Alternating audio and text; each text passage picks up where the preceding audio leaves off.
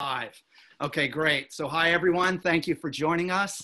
I'm particularly excited today to be with Howard Lorber, the chairman of Douglas Elliman, and joining us all the way from London, Stacey Watson, who's our international partner with Knight Frank.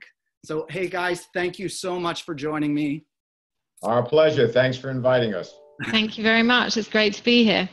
Great to see you both. How are you both doing? Not bad. We're doing fine. It's a nice day up in northern Westchester, and got a little sun today, did a little walking, and made a lot of phone calls like usual. That's, we call this, you know what we call this now, business unusual. Yes, exactly. Business unusual, and it's like Groundhog Day. Exactly. At least, Howard, when it's sunny, when you wake up, you just don't want to roll over. So at least it's a sunny day. Yeah. And Stacey?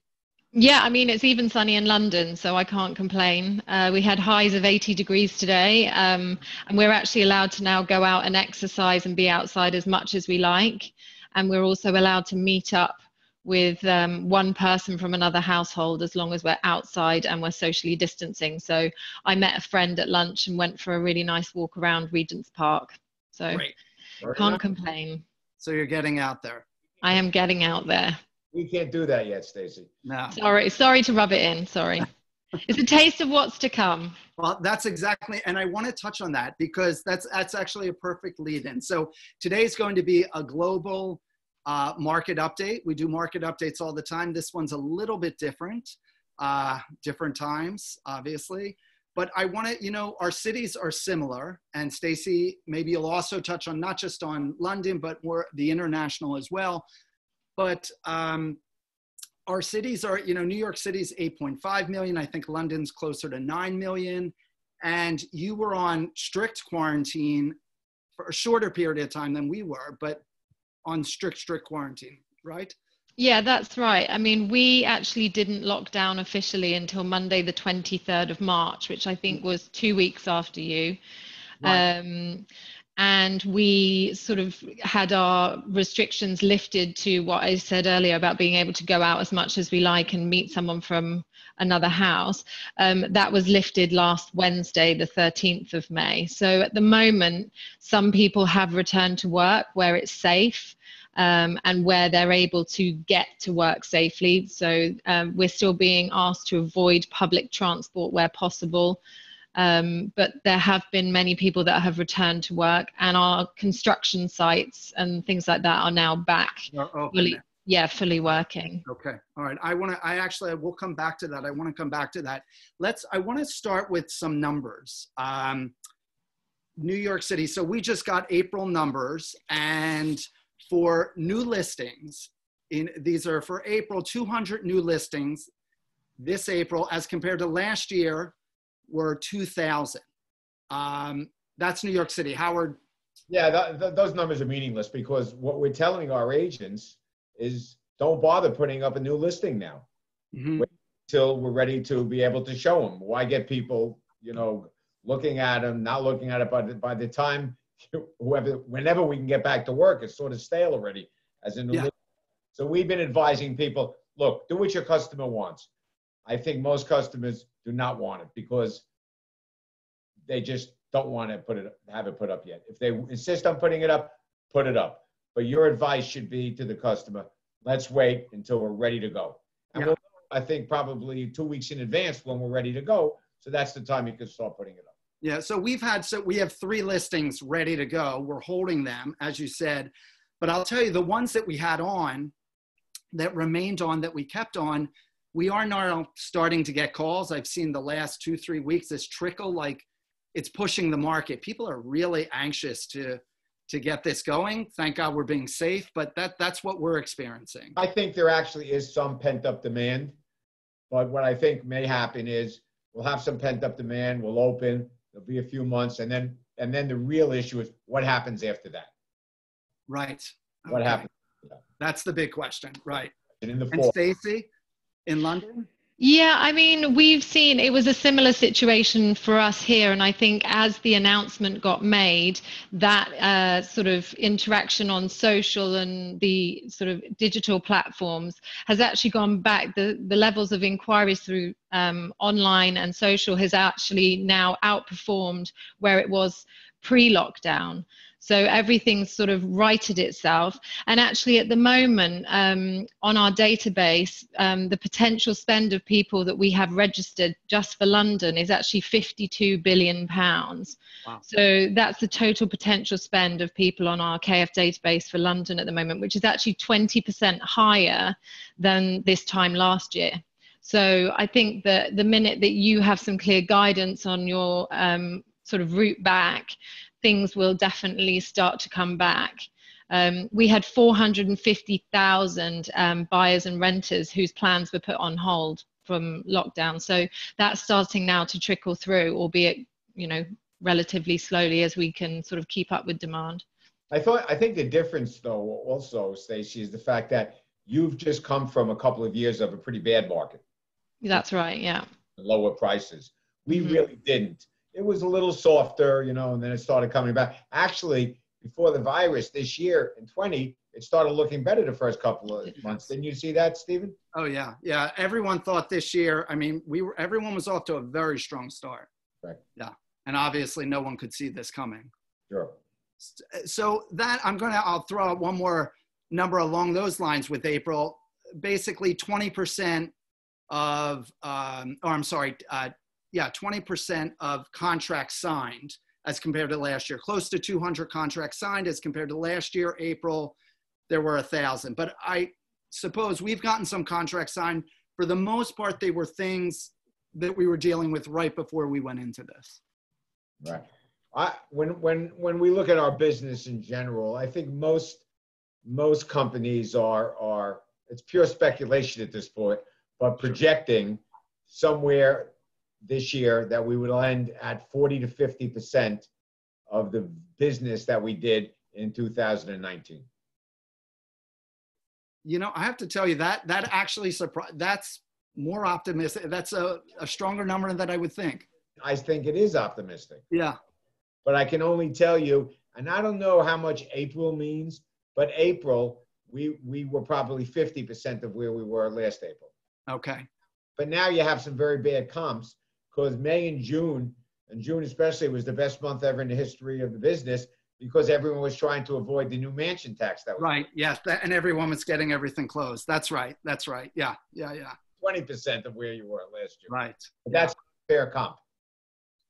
And so I want to touch on, because we're in this unusual business, as unusual as you say, what percentage, or what have you heard about, and Stacey, for you as well, virtual showings, things that actually got done? I know that it would be more maybe with new development, but sight unseen deals are getting done. I mean, we've seen in our rental market, actually, our City and East and the Riverside part of our business here in London, they conducted 105 virtual showings the first week of May, which led to 21 offers. And this is compared to 51 viewings, which led to 7 offers the week before lockdown. So I think, again, people are using all of the different applications available to them to make business happen. And the same thing with our international business. You know, at the moment, travel is still restricted across our European markets. And we have virtual viewings of chalets going on in the Alps with buyers in other locations. And they're all proving to be very informative. And actually, it allows buyers to be able to go back more frequently to these properties overseas and sort of ask more questions and do a sort of deeper dive on things when perhaps they would have had a smaller window if they'd been visiting. So it's been interesting, and we are seeing transactions starting to happen this way now. Yeah, I've seen some transactions. They were relatively small transactions, though, price-wise. Mm-hmm. But we have done some deals virtually, you know, in the $1 to $3 million range. Okay, right. A few. I think that we did better on the virtuals with new projects, because people aren't used generally to walking through. They go to a sales office. Yeah, that's right. Easy to do a virtual of a sales office, because that's in itself a virtual of what the building's supposed to look like at the end. So it's a virtual of a virtual. You know, it doesn't bother them that much. So I think it's funny. We came off of that where people were coming away from they're never buying off plan again. exactly And now they're quote buying off plan again. So yeah. And sometimes, you know, the building's just about done, but now they're moving the sales office into the building and not finished yet. But we've done pretty well. We've done a few. We did an 11 or $12 million deal. We have a contract out, as I mentioned to you, should be signed, we hope, $26 million. Wow, that's great. New luxury town high rise. So there are some that are happening. I think most likely resales are more difficult to do because I don't know how much people trust a virtual showing. You know, when you're in an apartment, you can look at every little thing. Right. Yeah. So, you know, if you're talking about a pre-war co-op, good chance it's going to look great on the virtual, but it's not going to look quite as great when you go to see it live. So that's So I'll share a story that Howard, you touched on this when we first went into all this. There was when you were on a call with all the CEOs of the different brokerage houses. And we were talking about that, you know, there's a camaraderie. We're all competitors, obviously. We're in business, but we're coming together. So we have a deal that went into contract during this time. A broker who lives next door to my seller, it's a pied-à-terre for my seller, so they're not there. This broker who I know went in. She got the key from the doorman, obviously, got permission. She did for me, she's not involved in any way. She's just a broker that happens to live next door, and did the whole virtual showing for me. And we got a contract signed. And it's because of her, frankly, her graciousness and just, you know, everyone's just trying to help each other out.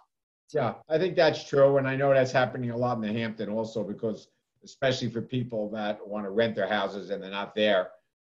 There's been some brokers that have, not with us, of course, but there have been some brokers with other companies that have actually done it. And one of them got caught. And I heard there was a $10,000 fine assessed.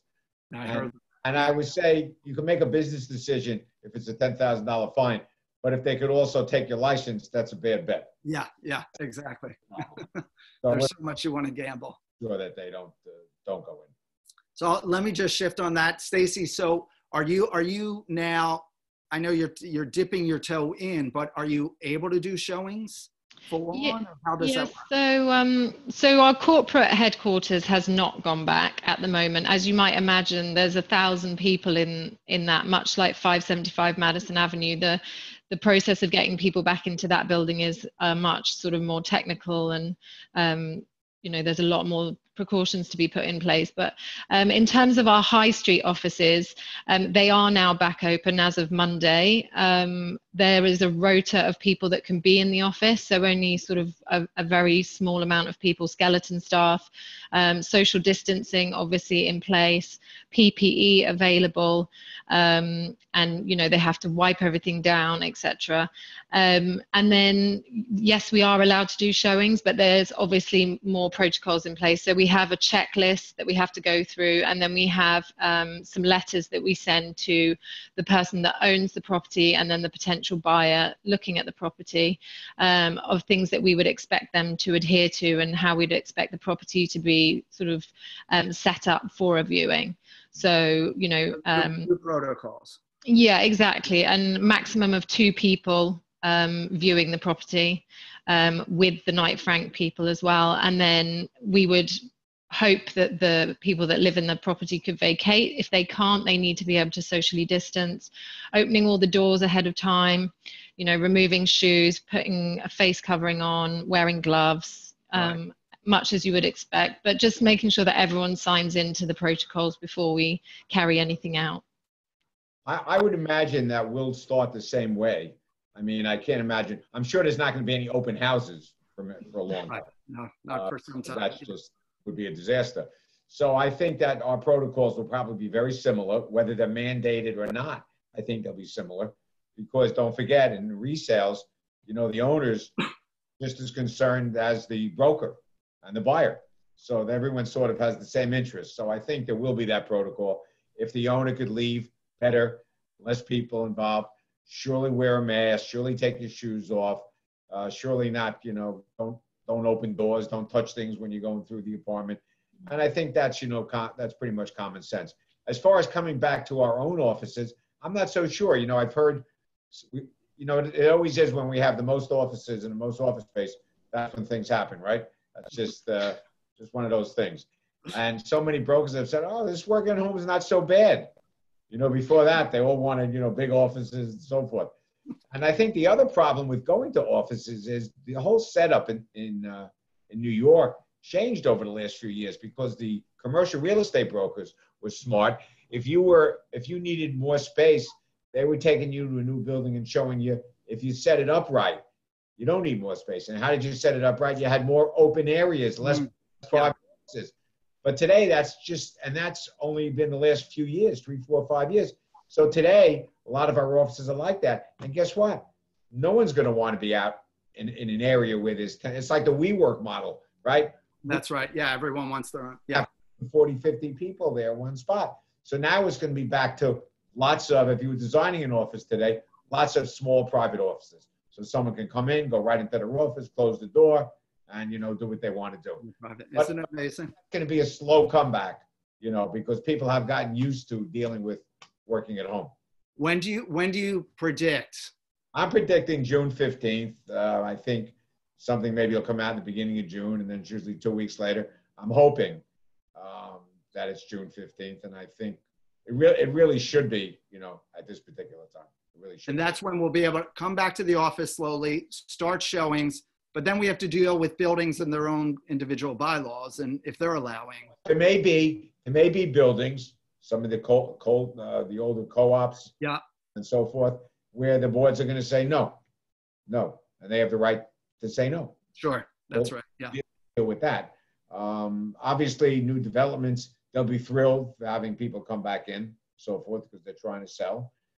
And I think that, on the new development side, we started doing it actually before this happened, about talking about when things were slow in new development, talking about sort of rent-to-own programs where we would rent some of the units, but we would really be very careful in who we rent to. We only wanted to rent to people that we thought could possibly be a buyer. Mm-hmm. Incentivize them to buy. Sure. The first year, you give them a credit for, all the rent they paid. Right. Like that. So those buildings will be accessed probably pretty easily. But I'm sure there will be some co-ops, probably less condos, that will decide to do that. Got it. Thank you. So I want to talk about two different levels of the market. We're, again, no one knows exactly, but I think with interest rates in the US, in New York City, with interest rates so low, and the possibility, the 2 million and below market, I think potentially could be very strong. For new buyers, interest rate, depending what rents are, it may make sense to own rather than rent financially. Howard, what do you think? I think that is true. But there are people that just don't want to make commitments, so they're not looking at how right. It's even if it's the same price, they just may want to rent. Because they're thinking of doing something different. Look, there are a lot of people who probably are going to speed up their plans. If they were thinking of moving to a different place, Florida, the suburbs, whatever, this probably speeded it up. So you'll have an exodus of people, but you'll also have new people coming in. And I think that when we look at our other markets, we know where they're going. In fact, one of the papers had a sort of a graph chart where people are going, and they knew that because of the post office, where people were putting forwarding addresses for mail. Oh, right. Yeah. Time. And where were they going? They were going to Florida. They were going to the West Coast. They were going upstate New York, the counties upstate. They were going to the Hamptons even, the Jersey Shore. So they were going to resort, type of places. And so I think that, that will continue. But that doesn't mean they're not coming back. And it doesn't mean that other people, won't be buyers in New York City. And the fact is, a lot of people have jobs in New York City. And if you have a husband and wife, a couple, say, that both work in the city and have kids, it's pretty much impossible to go to the suburbs or do anything else and try to keep your job. Right. Yeah. Plus, there's a matter of if you need to sell and get a certain number and you're not necessarily getting that number and you can't say, that might make a decision. That are going to leave now are the people that were planning on it, and maybe just push them a little quicker, and they weren't ready to do it. But they're thinking about it more now. So there will be some that leave, but not a huge mass. You're not overly concerned. I mean, yeah, it's a lot. It's a lot when you look at tax revenue to the city. And it is a lot. It hurts there. I mean, I remember in New Jersey, there was one hedge fund guy that moved, and they came out. It was surprising. They came out and said that he had represented 10% of the tax revenue in the whole state. Oh, I know who that is. Pretty crazy. Yeah. That's the case in New York City. Right. But it would take a lot more than one person for that to happen. But there will be some that move. But that's been a trend now for a number of years. It's been a trend for a number of years. That's right. Blame the virus for that. You know, you can blame other things. You know, like a government that has to some degree ran amok and hasn't watched the budgets, and probably more so in the city than the state. But that's going to have to change. If they want people to stay, that's going to have to change also. They have to make it more attractive. Got it. And Stacey, in London? We haven't seen it so much, or we haven't got evidence to substantiate it so much. I think a lot of people that live in London do have property outside in the suburbs anyway. But we haven't got enough evidence to show it. I know that there was some stories about in Paris them sort of going to Versailles, and obviously it was well documented in the press about what happened in Italy with people sort of fleeing from the cities in northern Italy down to the country. And I think that they can sort of track, much like you were saying, the post system. I think they can see with people's mobile phones like where they're sort of located. But I think the UK is a bit different. I think people have always commuted in and out of London, and certainly it doesn't feel like London's empty in any way. And I know when our offices reopened, our country offices and our London offices have both been as busy as each other with new inquiries and viewings. But we haven't seen anything yet, but I know that that'll be something probably that Liam and his team will be keeping an eye on and reporting on if they find anything. If they see it, got it. Okay. So then I want to then switch to the other side of the market, which is the luxury market. Stacey, you're always reporting and giving us the wealth report update per year. Tell me, some of what you predict, what you're experiencing. I mean, well, we've got a couple of things. Obviously, you've mentioned the low interest rates. We've also lost, the pound has weakened again against the dollar, 4%, I think, in May already. And this is now, people are looking to weak Brexit plans and things like that. So potentially for overseas buyers, the pound may look very attractive. Knight Frank is a business. We revised down the price forecasts. We took it down to 7% for the UK and down by 5% in prime London. But much of that sort of restabilization has happened already. I was talking to someone in our Notting Hill office today, and they're closing on a deal just over £20 million, and the currency gain for the buyer who was coming in from overseas was so great that actually he did full asking because the gain was so significant. So I think that a lot of our price correction has happened already. And as far as sort of the rest of the market, we've got very low build rates and our inventory levels are sort of low. So I think with low supply and a low interest rate, I think as soon as our borders are open, we are going to be attractive for overseas buyers. But that said, we need domestic demand to lead over the overseas demand, especially at the moment. But it's hard to tell because I think the backup and the sort of suspension of the market, as that starts trickling through, it probably will show a spike. but then that might not really be indicative of what's to come, because obviously it will level out again. So I think the next few weeks will be very interesting as we sort of see the numbers probably level out a bit more. Interesting. Howard? Yeah, I think we've seen some luxury buyers around. The foreign buyers, to us, the foreign buyers, a lot of them have been out of the market. The Asians have been pretty much out of the market because of controls and the same problems that happened to the Russians years before that. The South Americans, who were always good buyers in the States, the Mexicans, that was killed by the fact of the currency exchange. The dollar was too strong, right? Too expensive, for them to buy here.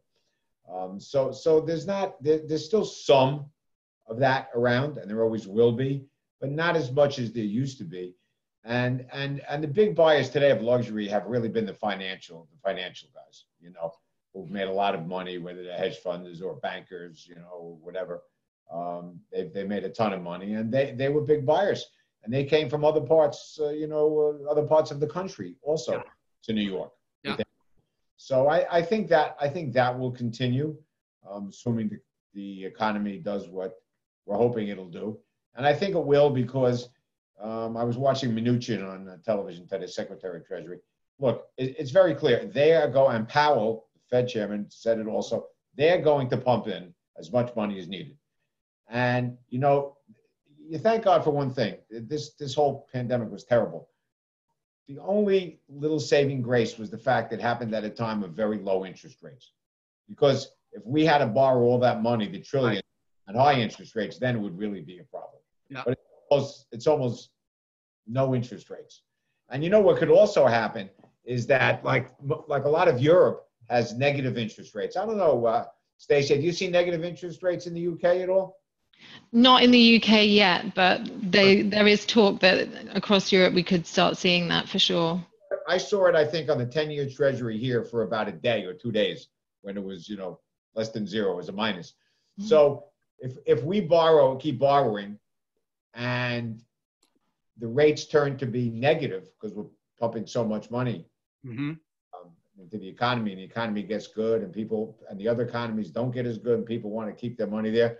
Well, if you think about it, it's somewhat ridiculous theory, but it's not quite preposterous, because if they go to negative interest rates and you keep borrowing, you could actually pay back what you borrowed with the people's own money that they gave you, because they're paying you to do it.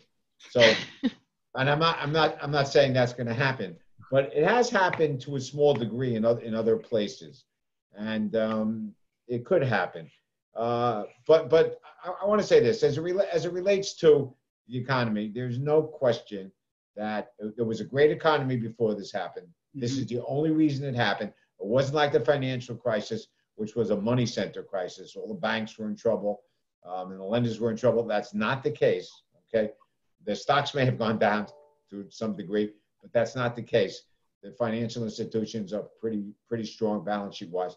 And so I think that with all the money going in, and there will be more, by the way, we have not seen the last money going in.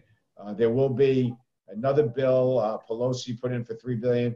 From what I've heard around, that we're probably going to be at $2.5 trillion, I should have said. Brilliant. Yeah. Be another $2.5 trillion around the end of the summer, and then more to follow after that. Who knows how much more? But they're going to pump the money in. And the Fed is in line with it. The Treasury Secretary wants it. The administration wants it. And they're going to get the economy going again. And that's what they had to do. So if you had to, again, I'm asking for predictions. We won't hold you to it. But what does the next 3 months look like?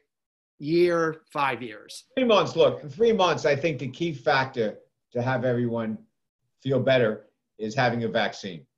And as yesterday, when the market was up 900 points, yes, out of Cambridge, Massachusetts, Moderna actually did their first trials with humans. I think it was 8 people, and they all did very well. And they produced the antibodies, which is basically what the vaccine is for, to give you the antibodies for it. And so that was a very good test. There are also 9 other companies that are very close to having vaccines that they're going to start testing on humans. And so I think that what everyone is hoping for, and wishing for, and I think it actually is possible, although it may sound not possible, is that 1 or 2 or 3 or 5 of these companies are going to have good vaccines, and we're going to have them by October, okay, or November. And from what I've heard, the capacity to manufacture them is going to be very strong, where we could probably get manufactured, believe it or not, 100 million doses each month for 3 months. That would be 300 million doses, which covers everyone in the country, right? I think the population is 320. So that you mean the companies working with the government, everyone's working together to, yeah. The manufacturing, it will not be the biggest problem. Making sure they work. Sure. And yeah. We've had a very good sign yesterday. And by the way, like Moderna, after they announced it, the stock went up. So what did they do? They went and they did an equity offering. I think they raised $1.2 billion after the announcement. Got it. Yeah. The money will be there for them. They'll do it, and they'll manufacture like crazy. There's no question about it. So if that happens, then boy, I think everything takes off. I think real estate takes off. The stock market takes off, although it's been acting pretty good anyway last month. But I think it'll be good news for everyone, because it's really more the being frightened by it. Yes, of course. I'm frightened by it. I remember talking to a doctor. I wasn't feeling well, and he said, well, maybe it's stress. And I said, stress? I don't have any stress. He said, look, if you don't have stress, there's something wrong with you. Right. Everyone's good. Yeah. What about it? And I said, wow, that's really true. So maybe that's what it was. And it probably was true, because I was having terrible indigestion, pains and everything. And it was checked out everything. It was nothing. So maybe it was from the stress. So people are under a lot of stress. And, and then when you have schools closed, and parents, that probably are working from home if they work, but still, that's a tough road, a real tough road. So as the person of the three of us who've had a 9-year-old and a 2-year-old, yes, my stress levels are way up, but you used to have a lot more hair before this started. Yeah, exactly. Yeah, I had a full head of hair before 2 months ago. Exactly. So I think, we open up, we have this is the ideal situation. Sure. Vaccines available starting in October when we need them. And a lot of people get vaccinated. That's ideal. It may not be that easy. It may be a little bit later. They may be slower on producing it. But as long as the end is in sight, I think we're all going to be feeling better, instead of just sitting here and saying, oh, wow, yeah, what's going to happen next flu season, next virus season, what's going to happen? Yeah. Seeing a light at the end of the tunnel will do a tremendous amount. So I want to, I've, usually take questions, but this was so terrific. But one question keeps coming up. So Howard, people are asking about pricing and the market. And again, I know you can't. I even had a developer call me this morning and said he was hysterical. Yeah. One of our developers on a project. Hysterical laughing or hysterical upset? Like very upset. Okay. Watching CNBC. Yeah. Said on CNBC prices is going to be down 30%. And I said, I don't know who said it. I'm trying to. Shaking her head no. Okay. Yeah. And I don't even know what 30% means, because realistically, if we look at new development, okay, the original pricing of the new stuff on the market, they've probably come down between 10 and 20% already. Okay. Right. Yeah. 30% means it's going to come down another 10% or 15. I get it. Okay. And it could be, at least till things get going a little bit more. To come down another 30%, I don't think it makes any sense. Okay. I would surely be a buyer of lots of stuff if it was down another 30%, because that would mean it was down, let's say 50%. 50 total, right? Is less than the cost to build by a lot, to build the project, finance it, sell it, to do everything. So I don't see that happening. Okay. Oh, who said it? Stacey, any last words on that? We revisited our global forecasts, and whilst we amended some of them like slightly down, as Howard said, a lot of these markets had already price corrected, and with the low interest rates and the various sort of government incentives, obviously in Italy you have the flat tax. You've got the golden visa, things like that. I think that they will look at extending things like that rather than reducing the prices. And I think, a moderate correction in some markets, but I think most of them have happened. The sort of off a cliff stuff has happened already. Yeah, it happened. Yeah, okay. All right. I think so. Well, New York, for instance, yeah, they could roll back this mansion tax, which would attract a lot that's of right. Yeah, products. That's a simple fix. They're in such underwater. What difference does it make? I don't think, by the way, I think the end result of the mansion tax is that they were a lot disappointed in the small amount that came in, because what that did is it got certain people closed early to make sure they didn't have to pay it. that's right. Yeah, That had quieted down, and then lots of people left. Lots of people left the city, so they have to pay the mansion tax. So what good is that? Then they lose more revenue. Yeah, listen, that I hope that's the case. That's actually a great idea. And that they should do that, and they should give back the state and local tax deductions. Get rid of the SALT. Right, the SALT. Two things we do a lot. We do a lot. Have you heard rumblings of that? You know, it's funny. It's yes and no.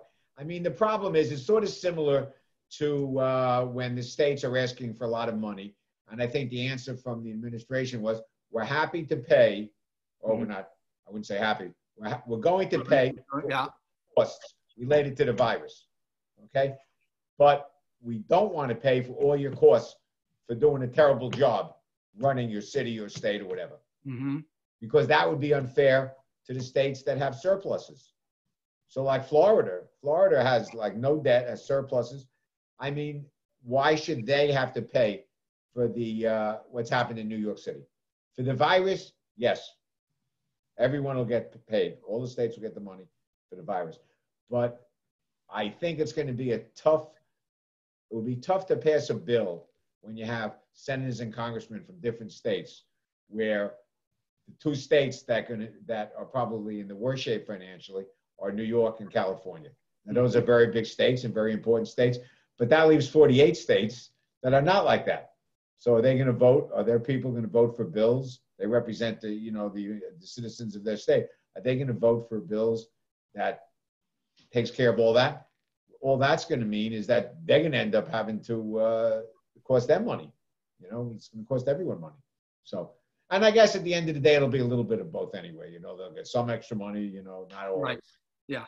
They try to get their place in order is the key. All right.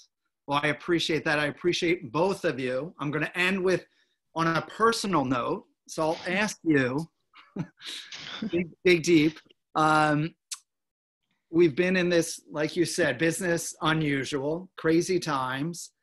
What have you learned about yourself, business-wise, but more personally about yourself, because you've had time to reflect, you've been alone, good, bad, ugly? I don't know if it's just me, but time seems to go so quickly. Every day, it might be Groundhog Day or, the same sort of ritual every day, but it's, I'll be on my computer and it's first thing in the morning, and before I know it's already, 1 o'clock. And right. I think the time has gone really quickly. I think it's strange how doing less makes the time, or sort of being more stationary can sort of make time go quicker. I've found that very strange. But I think from a personal level, I have, it's been very interesting to have this time to sort of, I would say, get my own house in order, not just my work house, but actually my personal house. Right. So it's been very therapeutic in a way to have time to do things that you would put off for a long time. Taking care of yourself. Yeah. I'm shocked on how quick the day goes when you think you're not doing anything. Isn't it so true? It's crazy. I get up early. I get up like 5:30. I watch TV, read papers and stuff. And then before you know it, it's 12:01. And then before you know it, it's 5 or 6. Yeah. And so I've had a lot of calls, and some Zoom meetings and things like that. But it is shocking. And I think we're all happy about that, because if we were sitting around and saying, oh my God, looking at the clock. So it's only been an hour. Right. Really go crazy. Yeah. So I think it's been good. Look, the real negative has been not being able to have any personal interaction, other than this is the closest we get to personal interaction. Right. I could touch your face right now. I just touched you on this. But not having any personal, you know, I remember my youngest son called me, I guess it was a month ago, and said, yeah, I'm a little bored. I'm out in the Hamptons. I think I'll take a ride up to Westchester to see you. And I said, no. And he was like, what do you mean? And I explained it to him because, you know, he's like, I'm your son. I'm like, but Michael, it may not be safe. It may not be safe for you. It may not be safe for me. You know what? Whatever. And that's heartbreaking, you know. Although I have learned to do a lot more FaceTime with my granddaughter. She likes to FaceTime, so we do that. And you do a lot of personal things and family things that you wouldn't have done before. We had my first virtual Seder. Okay, it's over. And it was very nice because you hard to get mad at anyone, you know, and you couldn't complain about the food because whatever the food there was, it was your own food. I think we've learned a lot, and I don't think going to the office, it's going to change. It's going to change. Look, I was the type of person that went to the office every day, wore a suit and tie every day, right, for 5 days a week, or some weeks 4 days if I was going to Florida for the weekend or something like that. And I don't think I'm gonna be like that as much anymore. The other thing I learned is that for me, I can only not shave for 5 days, because if I try to shave on a 6th day, it's impossible to shave because it's like too much. Too rough. And I cut myself and stuff. So 5 days is it. So I shaved today for you and for everyone here. Thank you. And I told Howard earlier, I put it on a button-down shirt for both of you. So there you go. It's much appreciated. Right. Guys, this was wonderful. Attire, you know. What's that, Howard? I said this may be my new office attire. Oh, got it. Yeah, I'm good with this. I'm loving it. All right, both of you, thank you so much. Everyone, thank you for tuning in. Make sure you tune in this Friday, May 22nd, 2 o'clock. Tim will be with Dr. Sean Sadri of New York City, which will be a very interesting conversation. So thanks again, everyone, and see you Friday. Thank you. Thank you.